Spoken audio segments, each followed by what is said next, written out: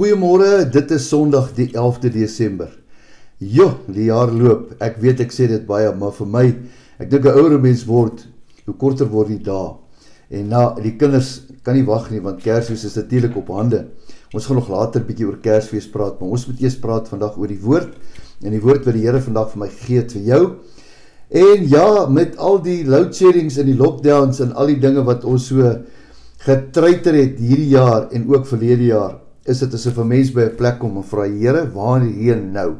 Nou, ek het vanmôre 'n antwoord van die Here af gekry vir jou te gee, en daarom is ek hier in my hart, is ek opgewonde.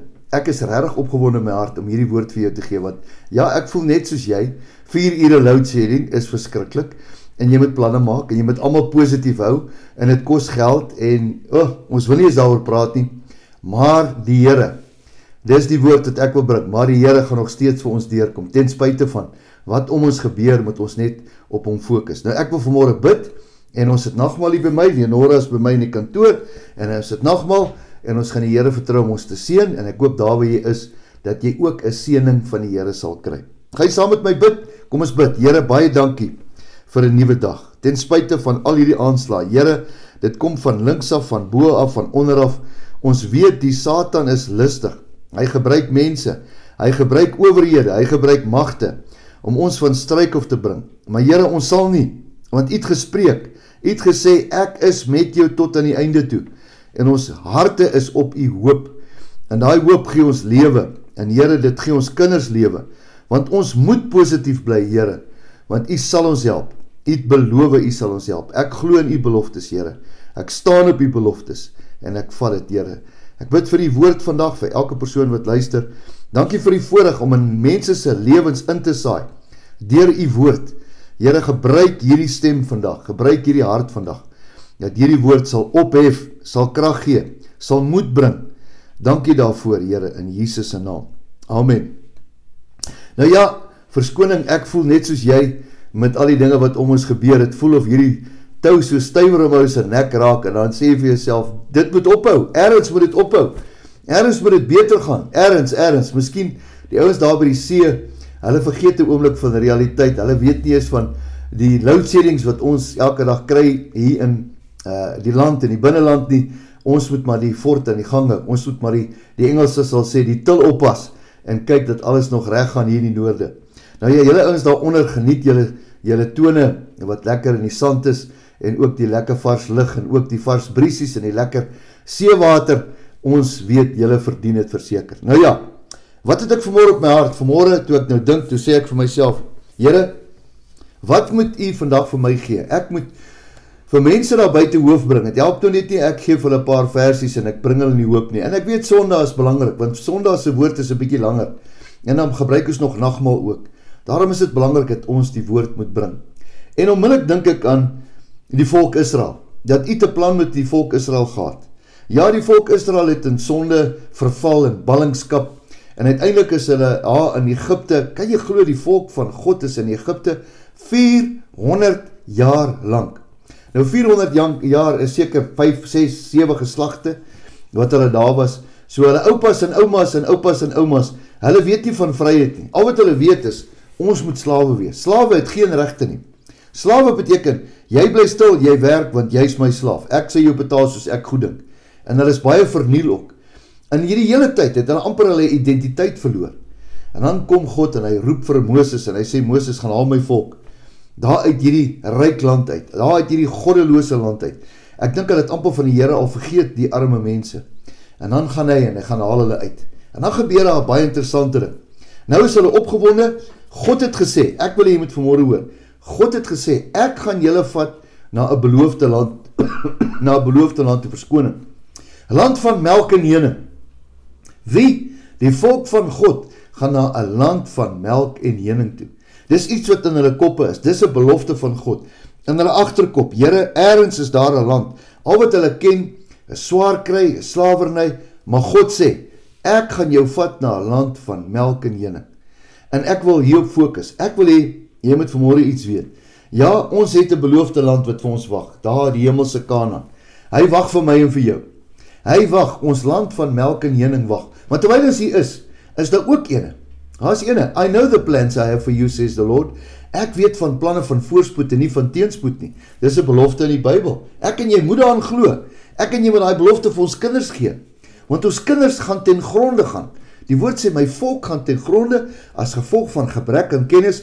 Hosea 4 vers 6. En omdat jy my woord verwerp het, omdat jy my beloftes verwerp het, omdat jy my verwerp het, sal ek jou kinders vergeet, sê die Here.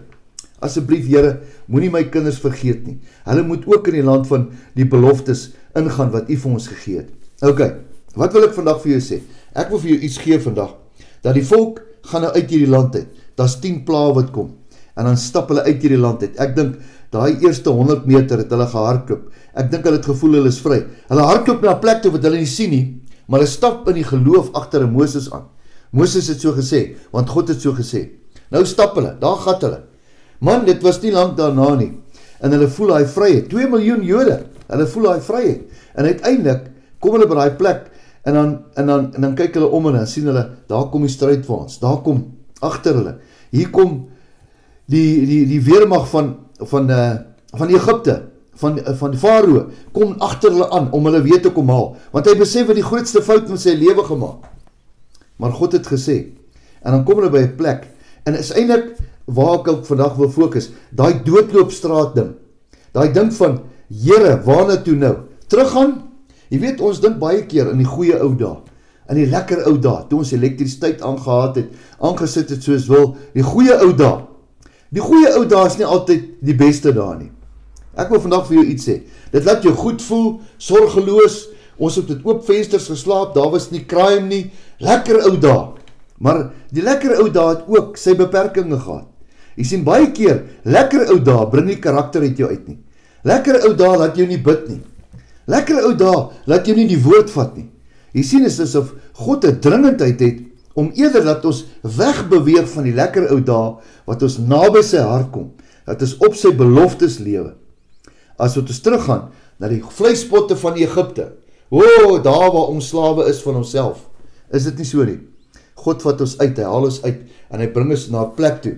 Waarna toe? Ek weet nie, maar God het gesê. Ek wil vir jou lees vandag hier in Eksodus 14. En dan kom hulle uit en ek wil dit vir jou gou lees. Hy sê, en toe Farao naby kom, slaan die kinders van Israel hulle op en kyk na die Egiptenaars agter hulle. En hulle het baie bang geword. Daarop het die kinders van Israel tot die Here geroep. Die beste plek wat jy ooit kan wees, is om na die Here te roep. Want die Here hoor jou. Jy weet, ek en Nora praat baie keer oor dinge in ons lewe, dat ons baie keer dinge vir granted vat. Ons roep nie meer die Here nie. Ons roep nie meer vir die Here en ons sê nie meer vir hom dankie vir 'n bord kos en vir brood en vir mense en vir ons sê nie meer vir die Here dankie nie. Ons vat dit alles vanselfsprekend. En dan kom hulle en hulle word by 'n plek want agter hulle kom die manne van gevaar en voor hulle is daar 'n groot see. Nou is hulle daar. Here, wat nou? Nou kan ons net opkyk. Agter ons, voor ons, wat kan ons doen? Ons kan nie onder toe kyk, daar is niks onder nie. Ons kan net opkyk. Kyk wat gebeur. En hulle het Moses gesê, U het, omdat daar in Egipte glad nie grafte is nie, ons saamgeneem, en om ons in die woestyn te laat doodgaan? Wat het ons dan nou U aangedoen, dat U ons uit Egipte land het uitgelei het? Is dit nie die woord wat U vir ons Egipte gesê het nie? Laat ons met rus dat ons Egiptenaars kan dien, want is beter om die Egiptenaars te dien, as om in die woestyn te sterwe. Hier begin hulle te twyfel. Ek wil jy met vanmôre iets hoor. Die woord twyfel sê vir my, is 'n emosie van wantroue in die Here. Twyfel beteken, jy dink God kan nie cope nie. Ek wil jy met mooi hoor. Twyfel jy dink, nie net dat jy nie kan nie, maar jy dink God kan nie. Ek wil vanmôre vir jou sê, God kan. God wil, God sal, en hy het altyd homself bewys. Kom ons kyk, hier kom 'n wonderwerk. Maar Moses het in die volk gesê, wees nie bevrees nie. Ek voel vandag, om namens die Here vir jou te sê, soos Moses sê, wees nie bevrees nie, staan vas. Staan vas, beteken, moenie jou geloof verloor nie. Aanskou die verlossing van die Here, wat hy vandag vir julle sal bewerk. Want soos julle die Egiptenaars vandag sal sien, sal hulle nie in ewigheid sien, in die ewigheid nie. Daai ouens wat kom, jy gaan sien, vandag is hulle einde. Moenie dink dat dit wat jy vandag sien is jou einde nie, dis hulle einde. Dis die vyand se einde. Hoor mooi, ek wil vandag vir jou vers gee. As jy geen belofte in die hele Bybel ken nie, Kan ek vandag vir jou een gee? Hierdie ene is Exodus 14 vers 14. Hoor 'n bietjie wat sê hy. Ek gee dit vandag vir jou. Die Here sal vir julle stry en julle moet stil wees. Wat beteken stil? Jy sien ons harte partykeer raas. Dan kom die dinge om ons wat ons sien en dan kom dit by ons mond uit. Die Here sê, "Wow, stop net. Wees stil." Die Here gaan vir jou stry. Wat beteken stry? Hy is jou advokaat. Hy gaan vir jou intree. Hy gaan nou daar vir jou deurkom. En toe het hy nie deurgekom nie. Toe vra die Here vir Moses, "Wat roep julle na my? Sê vir die kinders van Israel dat hulle moet wegtrek. En jy hef net jou staf op en steek dit oor die see uit. Kloof dit sodat die kinders van Israel dwars deur die see op droë grond kan deurtrek." Wow! Jy sien die verskil tussen jou, Moses, en jou deurbraak is lig net jou hand op. Wat beteken jy om jou hand op te lig? Is wanneer jy oorgee. Is dit nie? As iemand nou 'n geweer hier agter in jou rug indruk, wat maak jy? Steek jou hande op. Hoekom? Jy gee oor. Jy gee oor. Ek wil vandag vir jou sê, gee oor. In die naam van die Here, gee oor. Moenie net die dinge wat jy sien en die dinge wat jy voel in jou emosies jou terugtrek van 'n beloofde land nie. Kyk wat gebeur. En kyk, ek sal die hart van die Egiptenaars verhard, sodat hulle agter sal aangaan. En ek wil my verheerlik aan Farao en sy hele leermag en aan sy strydwaans en aan sy ruiters. En die Egiptenaars sal weet. Ek wil vandag vir jou sê, jou vyande sal weet. Jou duiwel wat jou jag, hy sal weet dat jy is 'n kind van God, dat ek die Here is. En as ek my verheerlik aan Farao, aan sy strydwaans en aan sy ruiters, en die engel van God wat voor die leer van Israel uitgetrek het weggegaan en agter hulle aangetrek. En die wolkkolom het voor hulle weggetrek en agter hulle gaan staan. Prys die Here, prys die Here. En so het dit gebeur, en Moses het sy hand uitgestrek, vers 21, en deur 'n sterk oostewind die see laat wegvloei, en die hele nag deur, en die see het droog gemaak, en die waters is gekloof, en die kinders van Israel het midde in die see ingetrek, en op droë grond, en die waters was vir hulle muur aan hulle regter en linkerhand. En toe die Egiptenaars het hulle gejaag, agter hulle aangetrek, al Farao se perde, en sy strydwaans, en sy ruiters, saam met hulle die see in. En in die môrewaak het die Here 'n vuurkolom en 'n wolkkolom op die leer van die Egiptenaars afgekyk, en die leer van die Egiptenaars in verwarring gebring. En hy het hulle wiele en die strydwaans laat insak, en hulle met moeite laat voorgaan. Toe sê die Egiptenaars, laat ons van die Israel af wegvlug. Hoor mooi, vlug. Vlug beteken, hier is moeilikheid. Hoekom? Want ons het God se hand gesien op sy volk. Hier is moeilikheid, laat ons verander. Hier draai hulle om, want die Here stry vir hulle teen die Egiptenaars.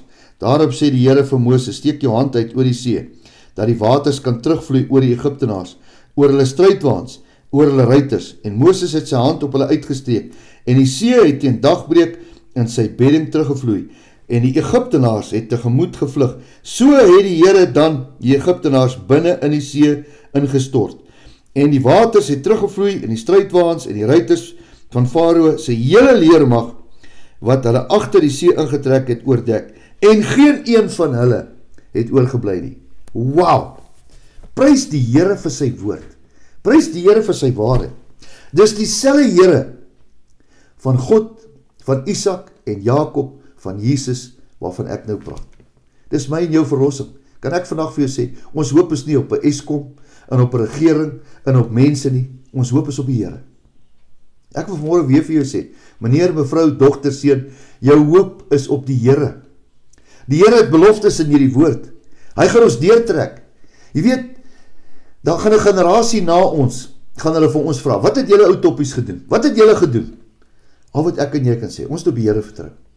Ons het op die Here vertrou. Miskien staan ons so op 'n rand van Here, ons kan nie vorentoe nie, ons kan nie agtertoe nie. Wat gaan volgende jaar inhou? Ek het vandag gelees, 40 dae, aaneenhoudend, elke dag loadshedding. Miskien gaan dit erger word. Miskien gaan dit minder erger word. My hoop is nie op Eskom nie. My hoop is nie op finansies nie. My hoop is nie op mense nie. My hoop is op die Here. Dis al wat ek vanmôre vir jou kan sê.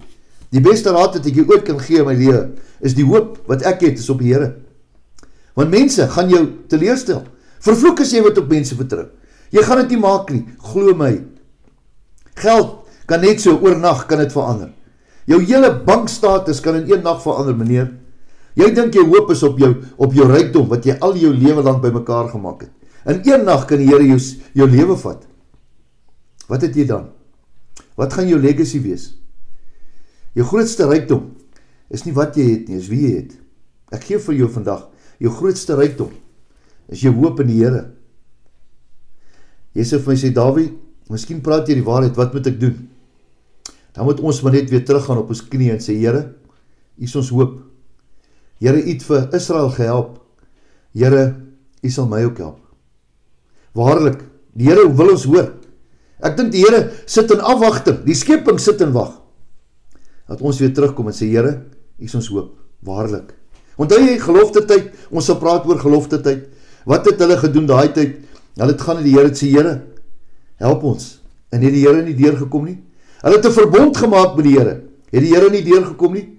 Ja, Dawie, maar jy weet, nee, dis dieselfde God, waarvan ons vandag praat. Hy het vir ons deurgekom.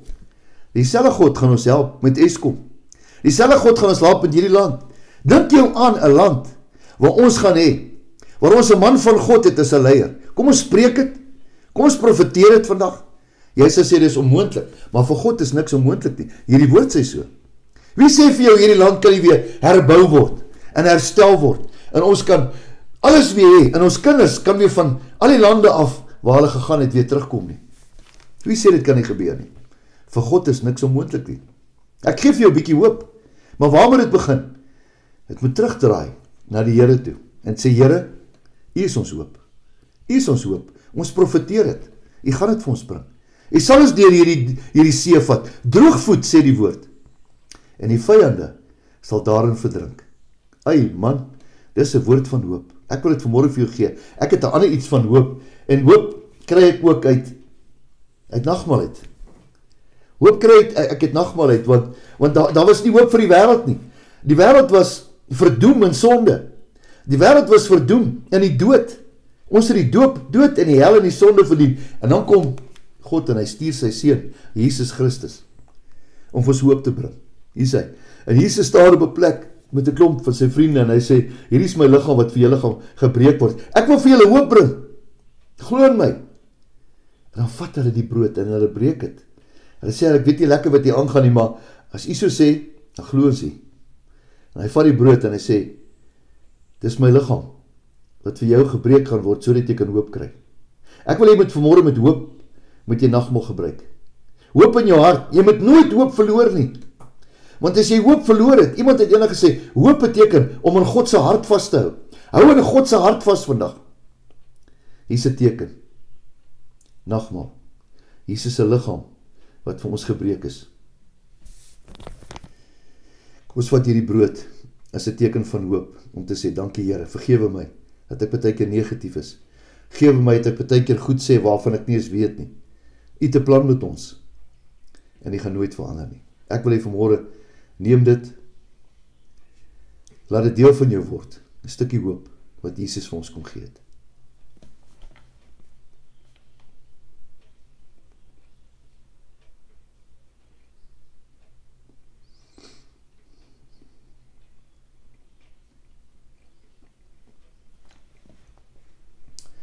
En dan, die wyn. Ek weet, vir 'n gewone mens maak dit nie sin nie.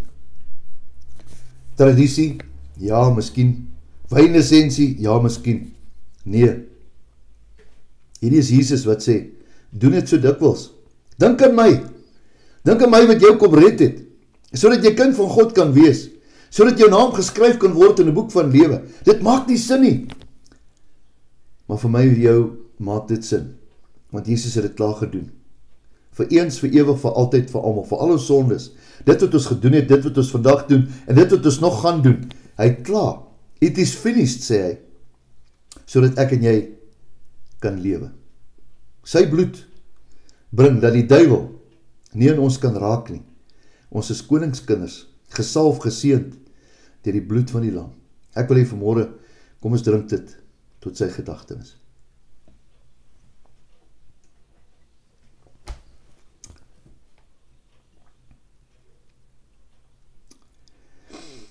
Here, nagmaal maak eintlik nie sin nie. Menslik gesproke, Ag Here, ons koppe sê dis tradisie. Ons koppe sê dis 'n kerkding. Ons koppe sê dis 'n oupa en ouma ding. Maar Here, ons harte sê dis 'n Jesus ding. U het dit gedoen om ons hoop te gee. Here, ons hoop is op die Here, wat die hemel en die aarde gemaak het. Hy wat alles begin het, hy wat alles sal eindig. Ons hoop is op U. Ons hou in die hart vas vanmôre, Here. En ons sê eintlik vir mekaar, ons het niks anders nie. Here, U is ons bron, U is ons krag, U is ons lewe, U is ons volgende bord kos. Here, U het al die jare vir ons voorsien. U sal vir ons voorsien tot aan die einde. Dankie Here. Ons wil ons hande oplig vanmôre. Ons kan nie agteruit die Here. Ons kan nie vooruit die Here. Ons kan net ons hande opsteek en sê, Here, lei ons deur hierdie see. En dan kom die Here. En dan maak daai see oop. En ons sien U heerlikheid. En ons sien die vyand wat in daai see val, Here. Omdat ons 'n stukkie geloof het, is al wat ons het. Dankie daarvoor. Kom seën ons Here in die week wat voorlê en in hierdie dag, dat ons nie ons hoop sal verloor nie. Ek bid dit vanmôre in Jesus se naam. Amen en amen. Moenie vergeet om elke dag te weet dat jou beste nog steeds Kanaan is. Daar waar hy vir jou 'n plek voorberei. Daar's 'n plek. Daar's 'n plek vir jou en vir my. Jy sien, op aarde is nie ons plek nie. Op aarde is 'n plek waar mot en roes kom verniel en steel en roof en slag. Maar daar's 'n plek wat hy vir jou en vir my 'n gedagte het. Nou ja, weet dat jou beste voorlê en weet dat hierdie Jesus jou oneindig lief het. Hy weet presies van alles. Hy weet van alles en almal op die aarde. Hy weet van almal se bose planne. Maar hy is in beheer. Hy sal vir jou deurkom. Steek dit jou hande op en sê, ek glo, ek vat dit met alles wat ek in my hart het. Geseënd is jy op hierdie mooi Sondag. Totsiens tot 'n volgende keer.